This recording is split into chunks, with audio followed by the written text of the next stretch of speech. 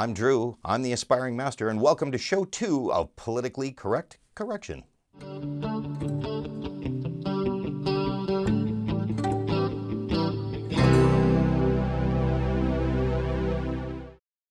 Okay, last week I discussed a couple of reasons why I think political correctness isn't working in our world. I didn't get any comments below, but I had a number of friends that talked to me on the phone. First off, one of my friends said, "Hey, can you move the camera up?" So I've moved the camera up just a bit.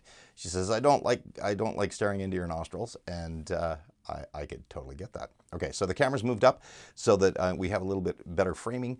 We've got a little bit better lighting in the background today. I've adjusted my lighting just a bit so that it's not quite as distracting. I got rid of a little bit of the shadows in the eyes and all of that stuff. Anyway, that's probably going to be cut out. So, last week I talked about some reasons why I don't think politically correctness works and why I don't think that the political correctness, the way that we're utilizing it really, is going to work for unifying society. I talked about the fear that it generates around talking to people of different races, talking to people of different sexes, just in general society. Because one, I don't think that the rules are really all that clear. I don't think that we're really clear on what it is that we want. And number two, we don't really understand what politically correct means to every person.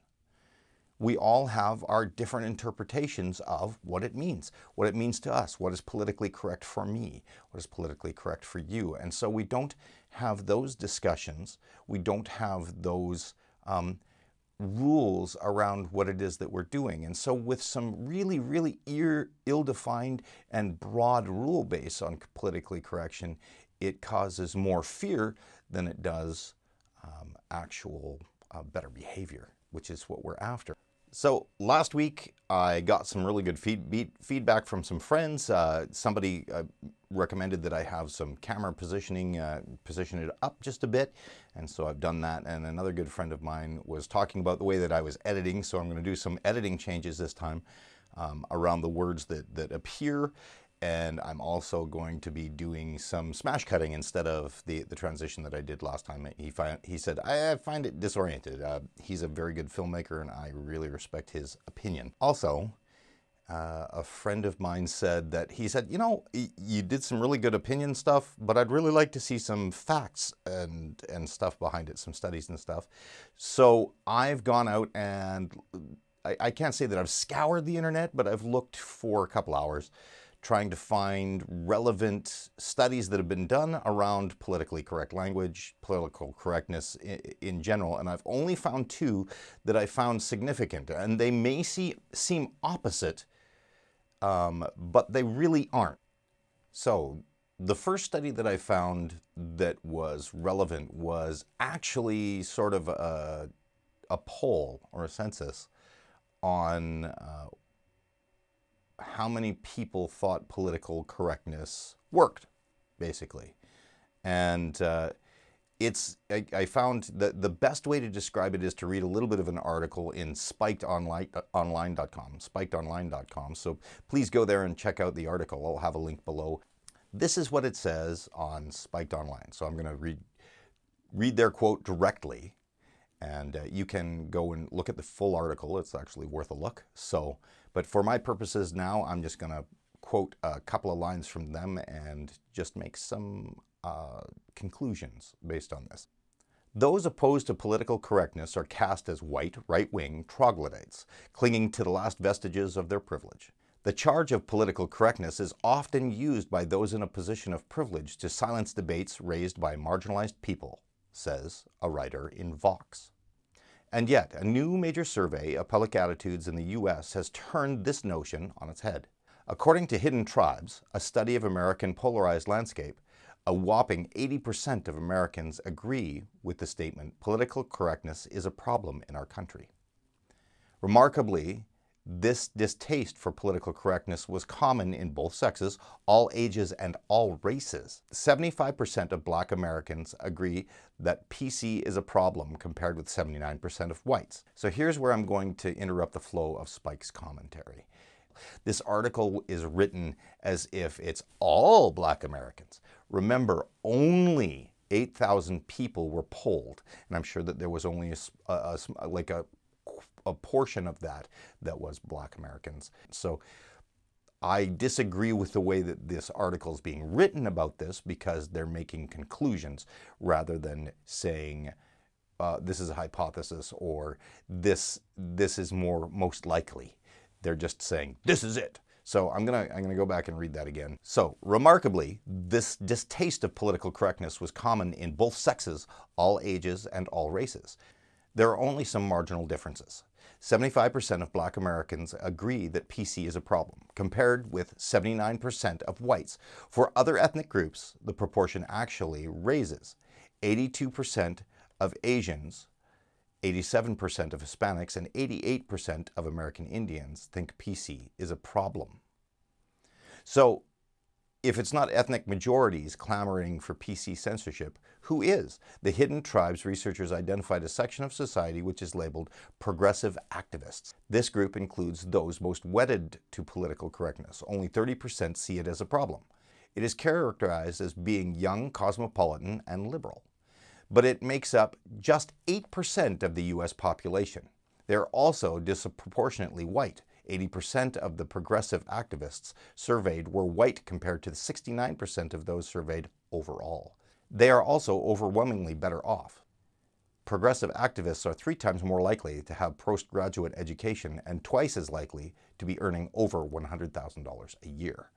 Okay, so you can have the link below to go to the entire article, but that basically said, hey, you know what? And this is in the US, obviously. I'm in Canada. I'm assuming that Canadians may differ a bit, but I don't think so. I think that we're running around the same numbers. But again, I don't have the statistics on that. I'm just pulling that out of my butt. When we're taking a look at something where political correctness is huge in the States, where most people are discontent with that, kind of goes with what the reasons kind of go with what I was talking about on my last video around political correctness, creating fear and covering up a problem that really needs to be looked at, which is self-esteem, and figuring out how to be able to start creating self-esteem not only in ourselves but in our kids, and allowing them to grow up in a world where they feel confident about themselves, and that confidence dissuades us from using politically correct language, because when you have that kind of confidence, generally a lot of the need for political correct language goes away. Okay, and again, a hypothesis that we talk about. Now, there was another study that I ran across, and like I said, these are few and far between. This is a really, really unstudied field, which is surprising considering how relevant and powerful the movement around political correctness is. So the other study was a study done at Cornell University, and it seems to be a really good study, but I'm going to actually tear it apart a little bit here, and only from a scientific standpoint, even though I think that the study was actually a really good study, and I think that the hypothesis that they come up with, the 2 hypotheses at the end of this study, are a little bit off-skewed, because it looks like they're coming to conclusions based on one study with a few hundred people, as opposed to doing anyway. I am going to talk about that after I tell you what this study is about. So here's the study, Cornell University. I will have a link down in the description for you guys to go and take a look at it if you want to. And please feel free to comment, figure out what you agree or disagree with on this video down below. Make sure to subscribe, and yeah, all of that stuff that YouTubers say in their videos. Okay, so here's how the study worked. The researchers asked hundreds of college students to brainstorm new business ideas for an empty restaurant space on campus. But first, they separated the students into groups and instructed some of the groups to discuss an instance of political correctness they'd heard or personally experienced.